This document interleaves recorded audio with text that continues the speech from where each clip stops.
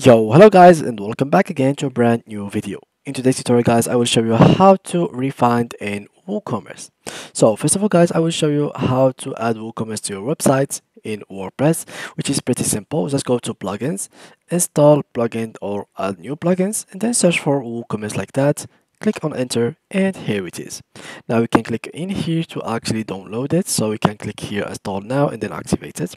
And right after that, what you have to do is check if it is actually activated from here. And as you can see, it is activated. So now to actually do a refund, what you have to do is click on WooCommerce, click on extensions, and here guys, you must actually pay. So if I write here in the extensions for refund, you will find that there is multiple extensions that you can add, but you'll have to actually buy them. For example, there is this refund which will empower your customers to request refunds directly from their account screen. There is this customer order cancellation for WooCommerce. So if you actually did like merge these two, it will cost you about 130 bucks for a year to actually have these two function, which are actually really good. Now how you can actually when you buy them, how you can actually manage your email that you will send to them.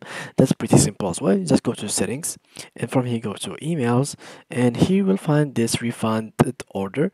Just click in here, so you have here manage.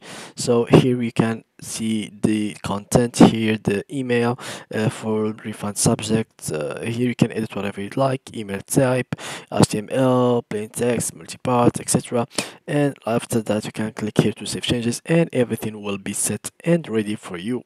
So yeah guys, that's basically it. That's how you can add the refund extension to your WordPress WordPress website, and how you can edit the settings of your email. So yeah guys, thanks for watching, and see you in the next tutorial.